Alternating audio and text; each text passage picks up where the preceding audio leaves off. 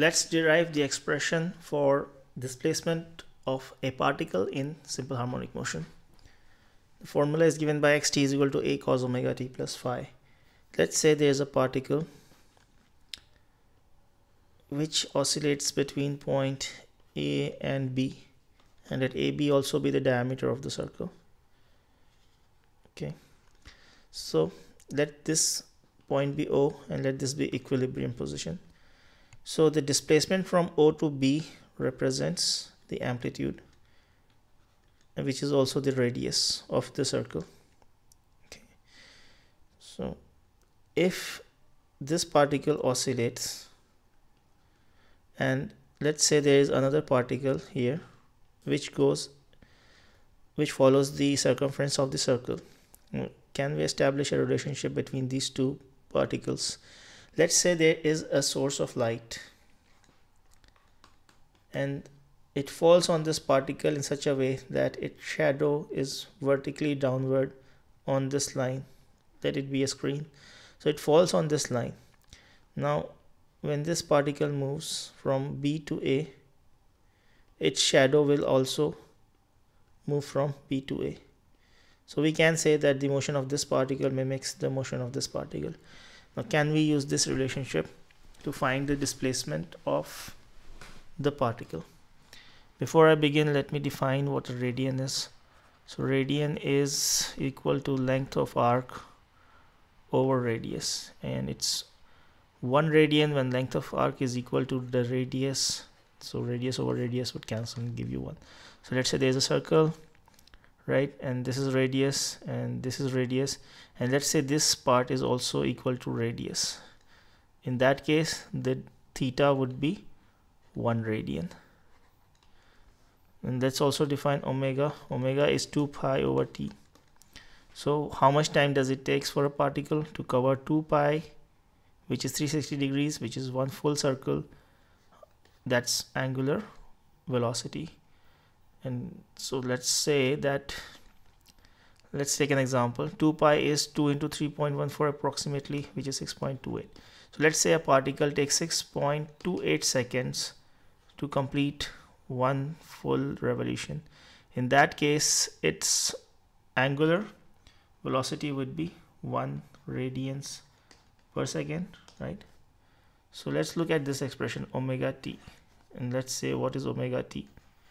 We know what is omega, we just calculated it as 1 radians in our example, and this t is different from this t. This is the total time, this is a smaller time, right? So let's say in our case the omega is 1 radians per second, and then what would it be after 1 second, right? It takes 6.28 seconds to complete 1 full circle, but in 1 second how much distance will this particle cover? So that would be 1 into 1. Omega is 1 into 1 is equal to 1 radians. So it would cover a distance of, let's say, about 1 radians. Similarly, after 2 seconds it will cover 1 into 2 is equal to 2 radians. So 2 radians, right? Something like this. It should be bigger actually. 1 radian, 2 radian, 3 radians after 3 seconds, and similarly in 6.28 seconds it will cover the full circle. Now we have established that omega t gives you theta. Let's say this is theta. So after 1 second, let's say it covers this much distance, right? So how did we calculate this distance? It's omega t, right? So theta is equal to omega t. Actually it's this, so this would be something like after 0.9 seconds, whatever. So theta corresponds to omega t. It's quite clear in radians. And then how do we find out this distance? What is displacement? Displacement is from the mean position or equilibrium position to wherever the particle is. So let's say after omega t times, so this particle reaches here, the particle on the circle, and let me drop it down to this point, right? So this particle which was right here will come to this place. and let this distance be the displacement d. Now what is cos theta? Cos theta is equal to adjacent side, which is d, over hypotenuse, and hypotenuse is the amplitude, right? I described in the beginning. So displacement is equal to a times cos theta, right? And we know that theta is omega t, so a times cos of omega t, right? So it's similar, we have the expression almost. So this is how we can calculate the displacement. But what is phi? Phi is the phase constant,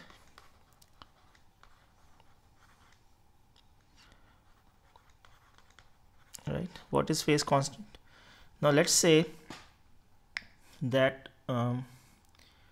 the particle is at time t is equal to 0, it's not here, right?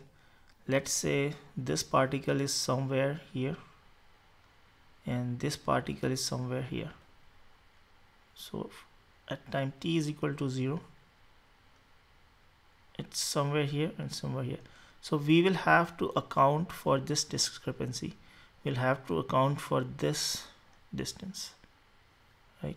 This displacement. And the way we do it is by adding phi to omega t. So let me explain. Omega t, let's say we have to make a graph of cos theta. We know cos 0 is 1, right? So in our original example, let's say the radius of this circle is 1, right? 1 millimeter, whatever, and the amplitude would also be 1 millimeter, right? So this a is equal to 1. So our graph would be cos 0 is 1, cos 90 or pi by 2 is 0. So the graph would go something like this, and then negative pi by 2 and whatever, negative pi over 2.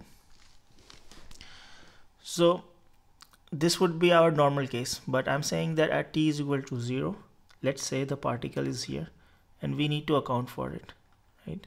So this angle is negative theta, right? If we measure anti-clockwise, the angle is negative theta. So I will need to add plus theta to it, and let's say this theta is pi over 4 or 45 degrees. That's what it looks like. So let's say it's pi over 4, right? So we know that if cos omega t plus phi is equal to if this part is equal to 0, then we have 1. So let's say omega t plus phi is equal to 0, which would give omega t is equal to negative phi, right? And in our example, I said it's pi by 4, right? So omega t will have to be equal to negative pi by 4. So if phi is pi by 4, omega t will have to be negative pi over 4, right? So to account for this negative pi over 4, I'm gonna say that my graph is somewhere here. The amplitude would be at maximum at when omega t is negative pi over 4. This whole thing will have to be 0. So cos will be maximum only at this point. But what would omega t be at this point? Omega t would be negative pi over 4, right? So I'm gonna say that when omega t is negative pi over 4, this is negative pi over 2, my amplitude is maximum. And amplitude, and this would be say pi over 4, right? So we can say that it leads, right? It maxes out before this point, right? The other graph. So we can say that it leads the cos omega t function by pi over 4 degrees. So that's what phase constant represents. I hope it is clear. If it is not, please comment in the comment section and I will try to clarify. Now now that a cos omega t plus phi, another point I wanted to tell you is that a could be 1, 2, 3, 4, whatever. It's not necessary that one. It's just for the example that I've taken it as 1. If it were 2, it would cut the y-axis here. 2. If amplitude were 2, if it were 3, higher, and so on. So this is how we can derive the formula. A cos omega t plus phi is the displacement of a particle in simple harmonic motion. But it's not necessary that we only consider cos. It can also be sine. Let me give you another example. Let's say this is a circle, right? And the particle is oscillating in this manner, right? Or I'm taking shadow right here, okay? And let's say this particle is moving in circle and light source is here, okay? So at this point, let this be equilibrium, and the particle is moving in this manner and in this manner, right? So this is amplitude, which is equal to the radius, right? So what will happen? Let's say this is omega t or theta. So after small t time, the particle reaches this place, right? So what would be the displacement from equilibrium? This would be the displacement, which will be equal to this, right? And the way to find this is sine theta. Sine theta is equal to, let's say, displacement, and this is O, this is A, whatever. So sine theta is equal to d over, and this is amplitude. The radius is the amplitude, just as in the example before. So in this case, displacement would be, or let me say x would be equal to a sine theta or a sine omega t, and if you follow the previous example, it can be a sine omega t plus phi. I'm not going to explain again, it's the same thing, right? So the displacement can be a sine omega t plus phi as well. It just depends on what the position of the particle is. So let me explain that. Let's say at time t is equal to 0, right? This is where the particle would be on the circular path. So at time t is equal to 0, this particle would be somewhere here. This particle, which is moving along y and z, right? Y and z would be at the equilibrium. So if the particle is at the equilibrium, we use this formula, a sine omega t plus phi. If at time t is equal to 0, if the particle is at equilibrium, we'll use this formula. But if the particle at time t is equal to 0 is at its maximum displacement, we'll use the formula a cos omega t plus phi. So that's the only difference. Both formulas are correct. And that's all in this video. I hope you liked the explanation. If there was something that I couldn't explain well, please comment below and I'll try to make a better video. If you liked my explanation, please click on the like button, comment, and subscribe to my channel.